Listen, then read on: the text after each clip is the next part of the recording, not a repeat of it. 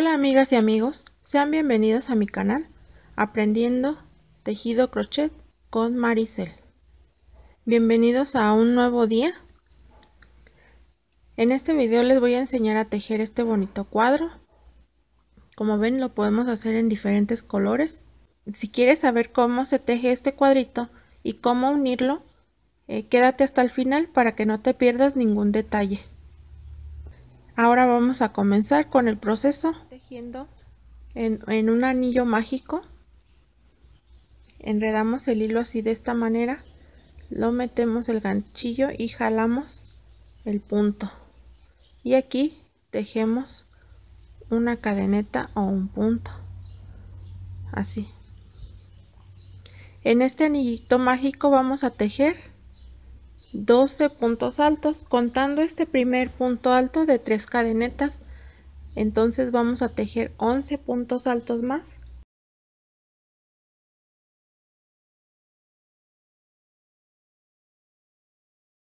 Ahora que ya completé los 12 puntos altos, voy a ajustar el anillito mágico, jalando la hebrita esta que me queda, no la que tenemos de tejer, esta con la que inicié, así.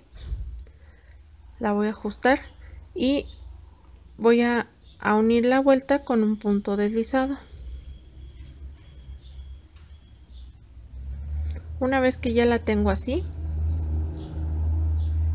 voy a pasarme aquí al primer entre dos puntos, ahí con un punto deslizado, ahí voy a pasarme.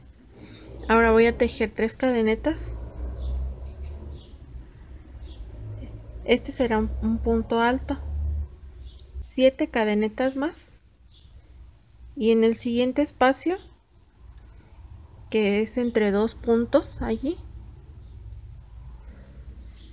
voy a tejer un punto alto. Así me va a quedar, miren. Ahora tejo 7 cadenetas, tomo lazada y aquí en el siguiente espacio entre dos puntos, aquí miren donde está el ganchillo, voy a tejer otro punto alto. Así, de esta manera voy a tejer los 12 puntos con los que iniciamos aquí en este circulito.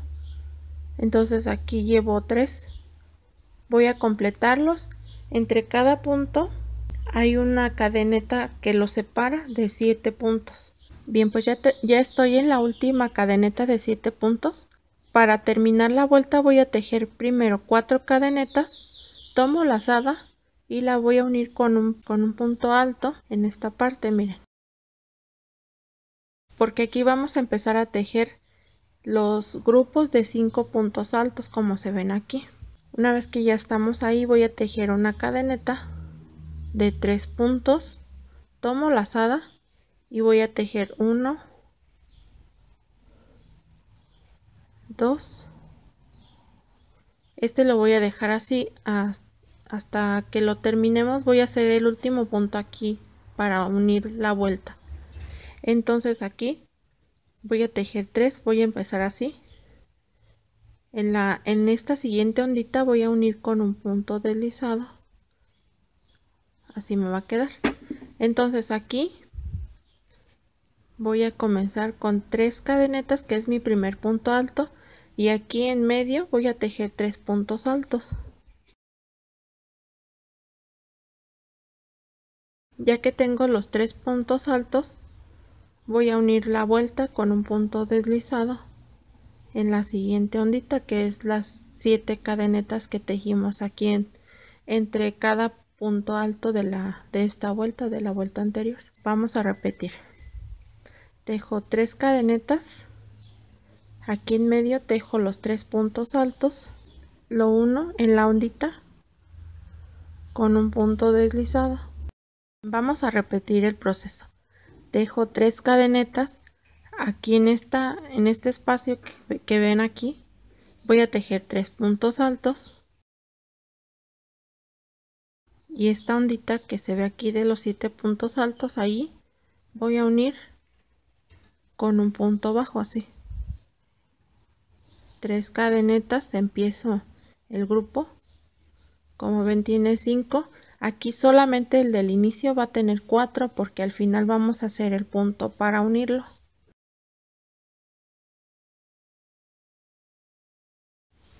Una vez que ya llego a esta parte que es la última, como ven, ya uní este grupito aquí. Dejo las 3 cadenetas y voy a unir con un punto deslizado esta vuelta así. Los 5 puntos altos que van en cada grupito. Bien, vamos a comenzar con la última vuelta. Ahora aquí voy a tejer una cadeneta en este mismo punto aquí. Voy a tejer un punto bajo. Ahí. Tejo 7 cadenetas y la voy a unir con un punto bajo aquí en el principio de este grupito allí. Ahora tejo 1, 2, 3, 4. Enseguida tejo 1, 2, 3, 4, 5, 6, 7. Y aquí donde tejimos el punto 4, ahí voy a insertar el ganchillo en la cadeneta. Tomo la lazada, la jalo y la uno como si fuera un punto deslizado aquí para que se forme esta gotita. Entonces tejo 1, 2, 3, 4. La voy a unir en este siguiente grupo.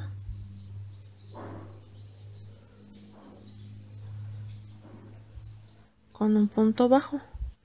Así van a quedar las esquinas de mi cuadro. Como pueden ver,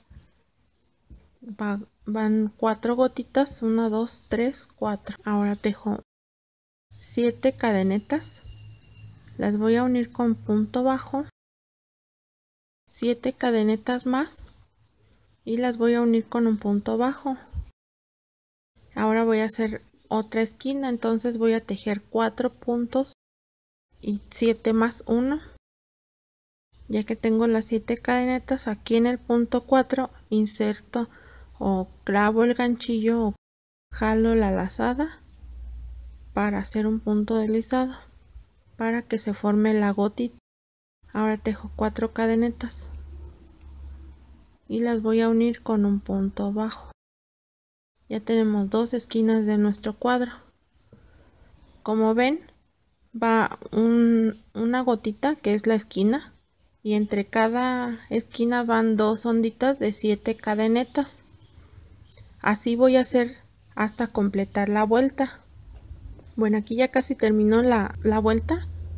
Tejo las 7 cadenetas que son la última ondita y la voy a unir con un punto deslizado aquí donde empezamos la vuelta, que tejimos un punto bajo ahí. Aseguro el punto y pues así es como quedan, miren. Ahí ya está terminado nuestro cuadrito. Como les dije, es bien fácil de tejer y queda muy bonito, miren. Ahí está. Ahora les voy a mostrar cómo unir un cuadro con otro. Para unir los cuadros es importante tener un cuadro base ya terminado, es decir, todo completo, así como este rosita, este rosa claro que tengo aquí en mi mano. Este sería nuestro cuadro base para unir este cuadrito en color fucsia que acabamos de tejer. Entonces vamos a hacer el proceso de unir un cuadro con otro. Una vez que ya tenemos nuestro cuadro base en el que vamos a unir el cuadro que estamos tejiendo, que es este, voy a unir las esquinas y las onditas que están en medio de esas dos esquinas. Entonces para eso voy a tejer hasta donde es la esquina de mi cuadro del que voy a unir. Lleva 4 cadenetas así y voy a tejer 3, 1, 2, 3. En la tercera cadeneta ahí voy a agarrar mi cuadro base por la parte del revés y voy a unir con un punto bajo. Ahora voy a tejer 3 cadenetas más, 1, 2, 3. Y aquí donde es mi punto número 4, de abajo hacia arriba, Voy a insertar el ganchillo en esa parte, tomo la lazada, lo jalo y deslizo el punto para formar la gotita. Tejo las 4 cadenetas y las voy a unir con un punto bajo aquí. Así ya quedó unido de las esquinas.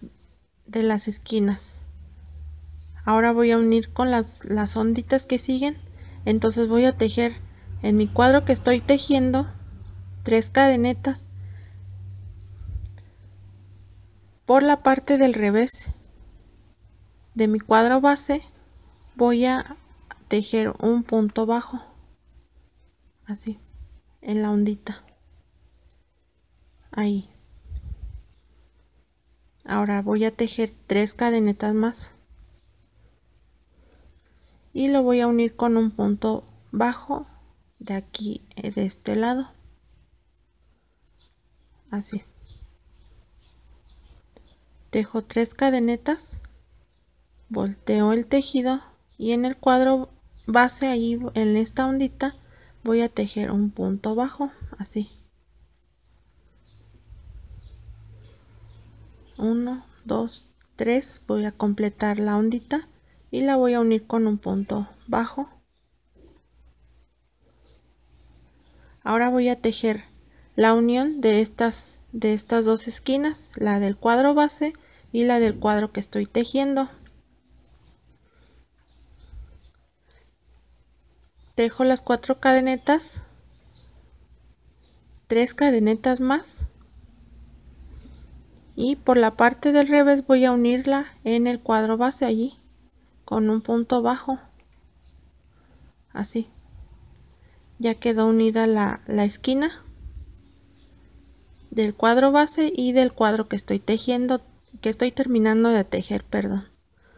Tejo 3 cadenetas y contando todas estas cadenetas de abajo o de aquí donde tengo mi dedo pulgar, cuento 1, 2, 3.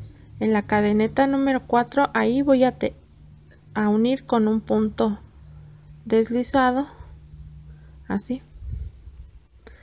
Ya solamente termino de tejer el cuadro que estoy tejiendo. 3, 4, 7 cadenetas, las uno con un punto deslizado o con un punto bajo. Tejo 7 cadenetas para la siguiente ondita y las voy a unir con punto deslizado así, miren, así ya quedó unido un cuadro con otro.